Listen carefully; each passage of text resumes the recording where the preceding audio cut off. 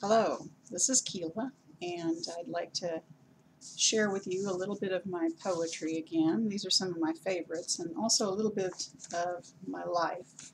Um,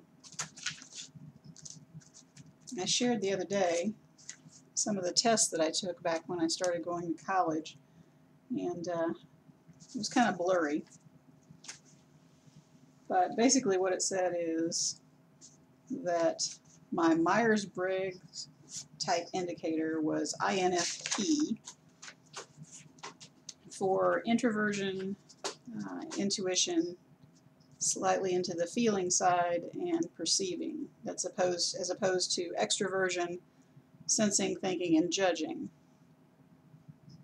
Introversion means that you probably relate more easily to the inner world of ideas than to the outer world of people and things. Thus, I sit here speaking to a camera, um, hoping that somebody's out there listening. Anyway, intuition means that you probably would rather look for possibilities in relationships than work with known facts. Kind of true, I guess, in a way.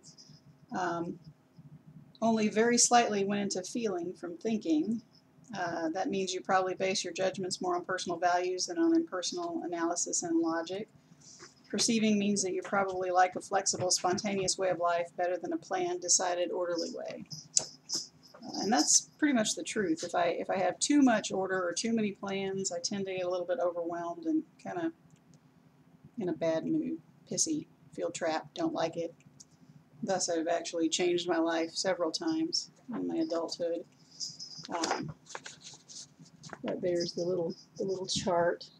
So I don't think a whole lot's changed since then, oddly enough. Although I've lived quite a bit and learned quite a bit. That was, let's see, 29.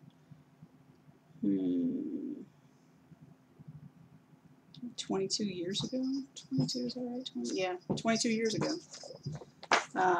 It also scored me, let's see, on the Cambridge educational test. I came up with social style, followed by investigative, enterprising, artistic, then towards the bottom, realistic and conventional. Ha ha ha. Go figure. Let's see. Individuals whose S score, it's the Merkler style preference inventory, is one of the 3 highest for them, will likely find the following statements to be true and descriptive of the ways in which they interact with the environments and enjoy dealing with their lives.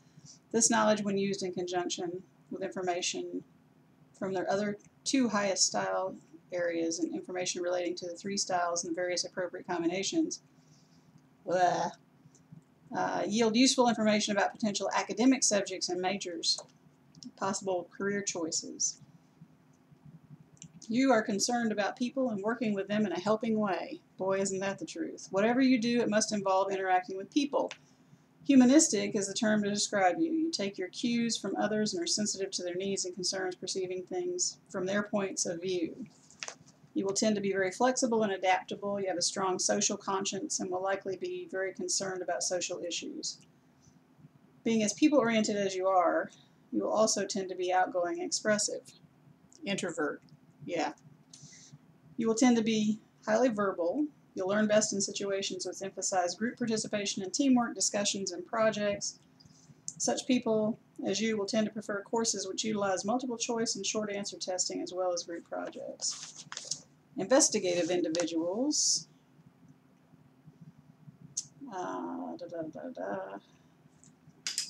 You're more concerned with what might be than what is. The I in your code could just as well represent imaginative or intellectual. And you will prefer activities in which you can use your mind to analyze information, whether in hard science, laboratory research, or in bibliographic, historic, or field investigative fact-finding research. Where am I now? Internal audit. You're extremely task-oriented and diligent. You're very analytical and are skilled at solving problems. You'll probably enjoy solitary activities, or at least activities with a strong focus that demands your close attention to the exclusion of social interaction. Isn't that funny that the 2 top scores, 79 and 74, are almost opposite? You're extremely, let's see, what did it say here? You'll likely learn best in situations in which theory is important and thinking and reasoning are required. You would tend to prefer situations in which possibilities and alternatives abound. You would prefer dealing with abstractions and ideas rather than with memorization of facts. Yes, although I used to be very good at memorization of facts. You'll enjoy information gathering, will be willing to remain at such tasks for long periods of time in the quest for truth. Yeah, that's pretty much true too. Although I've got to say, folks, there's so much information on the internet. I love it, and at the same time, I am tired and overwhelmed, and I can't keep up with all my friends. I can't keep up with everybody's posts. And it makes me a little bit sad because, you know, I've pretty much fallen in love with friends that I've never met. And the ones that I have met and loved from a child, I still love to this day. Let's see, top 3. Number 3 for me at 69 was enterprising, followed by artistic at 68. Says you value performance and output, you want responsibility and control, and will strive for leadership positions. Yes, I wanted to be president. Better to lead than follow. I guess that was my theory. I don't like the direction things are going. Maybe I should be in charge. And I know most of you believe nobody should be in charge, or we should all be in charge of ourselves. As long as that's reasonable. As long as nobody's harming anybody else, I'm good with that. You need to be able to exert influence and be at or near the center of activities. You will not be afraid to take unpopular positions if necessary to achieve your goals. Tradition is not important to you. Some traditions are. You tend to crave action and personal involvement. You tend to do well in the creation of new projects. Your main focus is on doing and obtaining results. You would tend to seek leadership roles. Self-reliance and independence are vital to you. Very likely you're competitive, striving to do your best at all times. You prefer situations in which you may learn material in your own way. Moreover, you prefer individualized evaluation situations in which you are able to demonstrate your abilities. For example, term papers and reports or essay tests. Yes, sadly, I was one of those very, very annoying people to go to school with. Anybody who went to school with me knows that. I think I got called a know-it-all. I got called Keela brain cells because I was just so excited by learning and information. If I knew the answer, I was like, me, and they're like, shut up. So what else do we have here? The strong interest inventory. Very high interest artistic, creating or enjoying art. I wish I were more talented. I would definitely be doing that. Social, helping and instructing, and conventional accounting and processing data came after that, followed by researching, analyze, selling, managing, building, and repairing. And basic interest scale, I have a very high interest in everything. Ha! And let's see, what did I say? We're working, performing or enjoying music, drama, participating in spiritual activities, persuading or influencing people, reading or writing, working in structured settings. And the top occupational jobs they picked for me were librarian, translator, English teacher, social science teacher, foreign language teacher. I wish I could pick up foreign languages very fast. My dream was to be an interpreter when I was a child, and I wanted to make peace.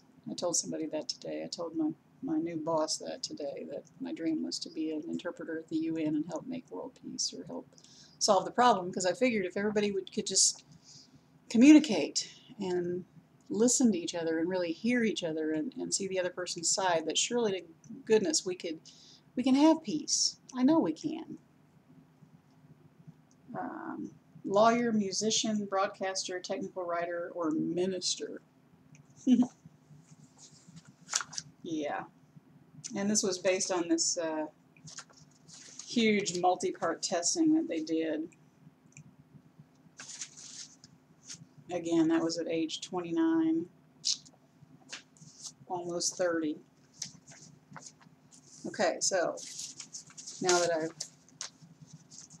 bored you out of your mind, here's a little bit of poetry. These are some of my favorite poems. Paint for me. Paint for me a picture of the sun, molten, golden. Paint for me a mountain, throne of God. Let me hear the breezes, rustling, brushing. Find for me a path no one has trod. Paint for me the ocean, ebbing, flowing. Let me see the seas, bright emerald green. Look into my eyes, see what I'm knowing. Destroy me if you must, but not my dream. It's kind of along the lines of the theme of you can destroy the messenger, but not the message. I can cope. One day I'm lost, next day I'm found. 1 hour up, the next I'm down. Once I believed, and once I hoped. Once I despaired, and then I groped. 1 hour laughed, next hour cried. 1 hour given, the next denied.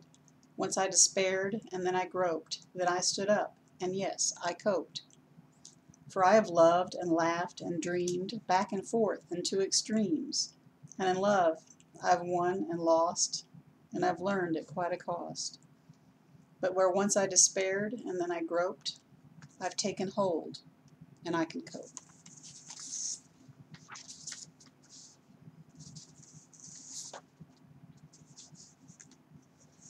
Untitled, July 28, 1984.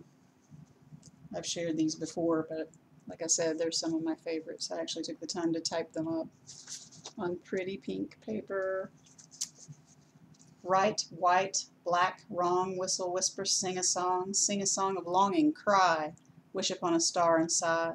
Up, right, left, down, head in clouds, feet on the ground, spinning madly, in and out, cry out in a silent shout. Sing a song of longing, cry, wish upon a star and sigh, fall up then and drown in sky. Live it up or fall and die. It was a morose little critter. On the outskirts, on the fringes, standing silent by a wall, standing up against the masses, trying not to stumble, fall, kissing off the new conventions, kissing off the standard ways, kissing off hypocritic conventions, offering up your own style praise, standing tall to all who'd fall you, speaking up on your own part, telling all of those who'll listen to and speak your heart.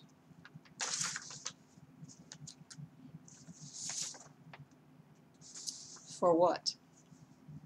Here I am with that want again that cannot be appeased. What is it that I'm longing for?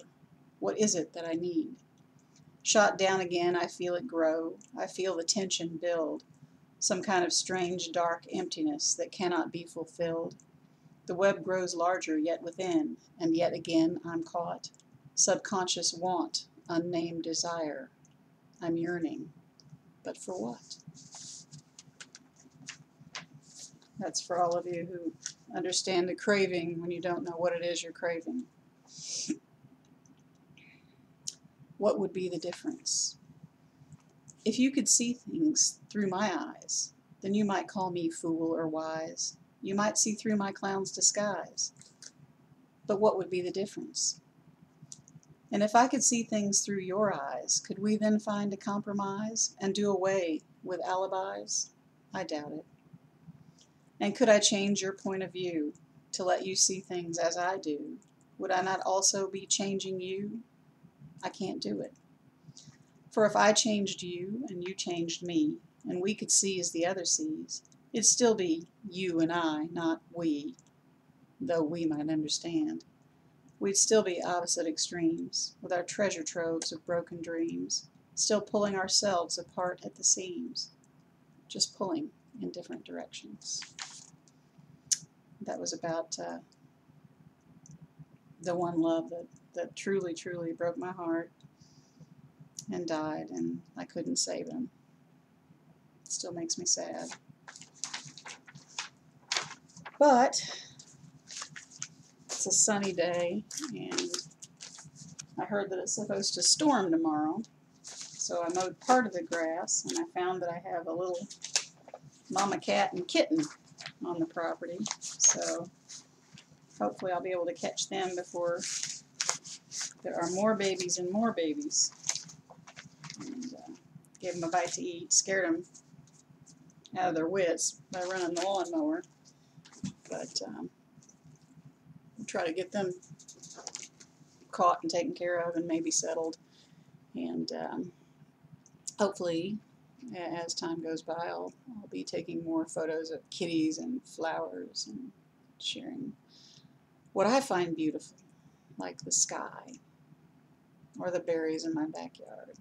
You know, I just love it. There's nothing in the world to me that says freedom like being able to pick a fruit or a vegetable and just eat it right there.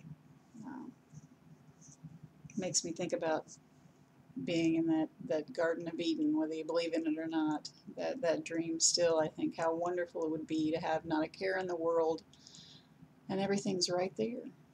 You need some food? Ah, it's on a tree.